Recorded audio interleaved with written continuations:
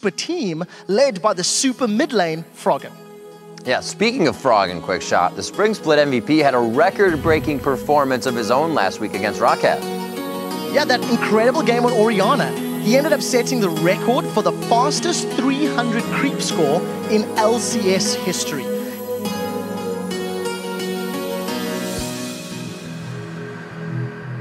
Dark Bindings almost certainly will be another death for him. He's going to throw it out. No, tries to throw it blind. He doesn't catch it out. He gets in. Let's Bounce comes in. Maluna gets locked up. He gets dropped. Froggen picks up the kill there. Crescendo comes across, catches 3 members. Shockwave on towards 1, but look at Froggen. He's cleaning house. Gets himself a triple. Gets himself a quadruple. For Freddy, he's going to have to use that Dragon Descent to get across, but he's going to find himself Froggen using that ultimate, passes straight through the wall. He's going to get the pop. Not enough. Yes, it is. It will. He's in trouble. There is the decoy in the Cyclone. Going to catch up Peke. Shockwave flashed away from. What a flash from Froggen.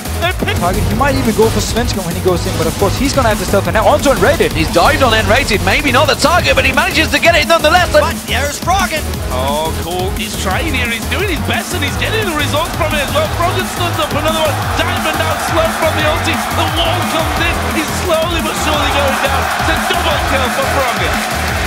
Gets a second. Can he get the third? It doesn't matter because Froggen's backdoored and he's taken down 2 Nexus turns. He's not going to be able to quite get this. Nexus surely to God. You can't get away from this one. He's going to get taken down. Oh, the minions are on the Nexus. He does go down, but the minions are going to take it. He's got it. I do not believe what Froggen just. 2 seconds, 1 second, final spark back up. Froggen just waiting to catch the test. Does pick him off.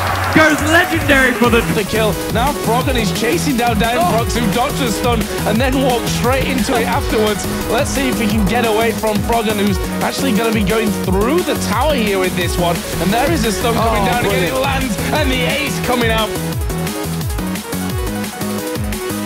And the problem for Gambit, right? Oh, I tell you what, that's what we used to see from Froggen. Just controls him with the wall, the stun. Great mistake on this side. Peke's going for Froggen. Peke's going in, but I'm not sure Froggen's too worried about that one. He had his exhaust back available. Okay, triple up might go down. Destroys with the defile. Is going to tick away. Wicked very low. Gets stuck by the wall of fate. It's going to get taken out by Carson there. The back off, but Froggen can get another mine. Gets the slow. Not quite yet. Wage out, chasing down Yellow Pete. If he gets the Triforce, Froggen's going to kill him.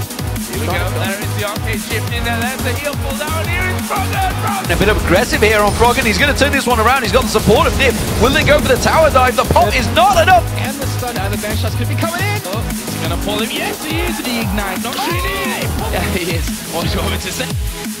Has to use the ultimate to try and kick him out, but he's going to be the sacrificial lamb for the Super Hot Crew. Kill goes across to Impaler.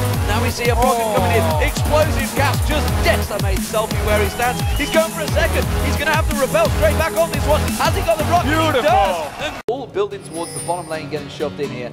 Varus of Yellow Pete shoving around there. They may catch on towards Enrated, and look at that! Just decimated by Froggen.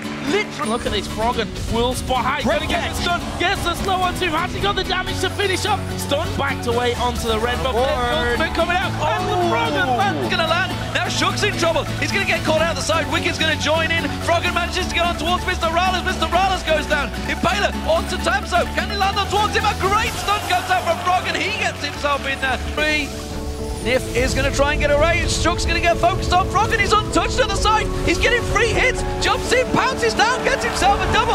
Loops across. Candy Panda goes down. It's the triple. Comes across. Gets the quadruple. Jessus is going to be Tokus. He spoils the party.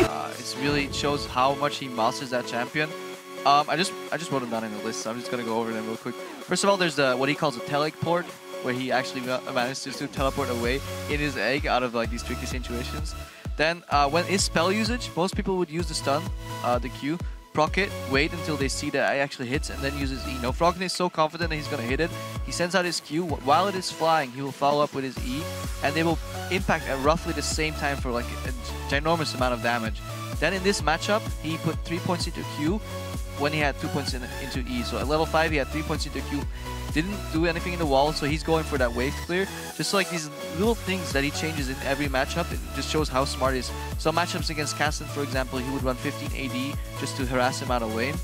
And then when it comes to his build, yeah, it looks trolly, but that's after he succeeds, because he started with the Chalice for mana regen. He doesn't opt for the tier anymore because he wants to build it eventually into an Athenes for more CDR.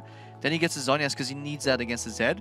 And once these items are complete and he's in full Froggen mode, then there's the variation.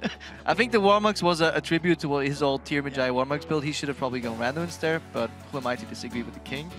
And then, yeah, the fact that he can get 20 stacks on his Magi just shows how good he is. And then the last point, and then I'm done ranting about Anivia, is when he was chasing Lee Sin, he would place his wall, but he wouldn't fully block off the path. He wouldn't completely block off the Lee Sin to prevent him from dashing over and going away. So he would do like a half wall block, forcing the Lee Sin to change his path enough for the team to catch up and kill him. But in case the Lee Sin had flash or dash over the wall, Froggen still had a way to walk through and didn't have to burn his flash. So there's all these like tiny things that just show how much he masters his champion. It's amazing to see. I just pick champions all the girls like.